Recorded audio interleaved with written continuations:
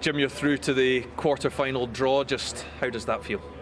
Listen, I'm delighted. I thought it was one of our most complete performances for a hell of a long time. Definitely this season. I thought we managed the game brilliantly. We picked and chose the moments when to play and when to go and clear our lines. And I've not looked at the stats back yet, but I would imagine the heavy way towards our side. We had plenty of shots, loads of crosses. Absolutely dominated the midfield, I felt. The three young boys in the middle of the park in particular, McGrath, McPherson, young Doyle Hayes, I thought they were outstanding. But listen, it's a massive result for us. Big performance. Was needed to do it because Aberdeen are a good side. They've got some really good players. But I'm just delighted that we've managed to find a way to win the game. And I don't think it's any more than what my boys deserve, to be honest. Were you wondering, after the nature of the way that first half panned out, just exactly if it wasn't going to be one of your days? Because we were standing there and wondering how you didn't go in at half-time ahead.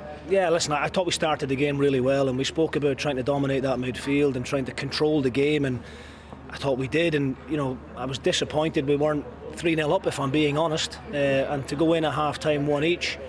It was obviously disappointing, but I said to the players to go out and just do the exact same what you did in the second 45 and we'll win the game. And Aberdeen had a little spell there late on in the game, like all good teams do, where they pushed us back and we had to ride it out, and I thought we did that brilliantly.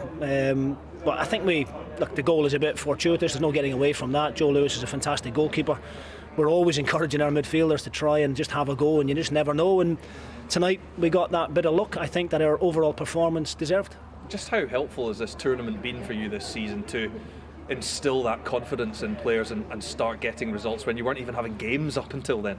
No, absolutely. And the group was as tough as they come, in my opinion. People might look at it and think we had a League One team in Partick, but we had every team in our group was full-time teams, and so there was no gimme, and that proved to be the case. They were all difficult games, but we managed to top the group, get through.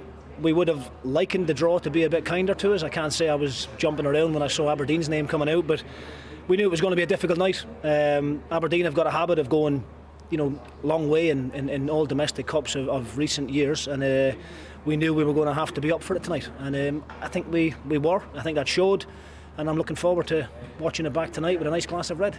Well, you've taken a big scalp tonight, and we'll see who you get in the next round. Well done. Looking forward to it. Thank you.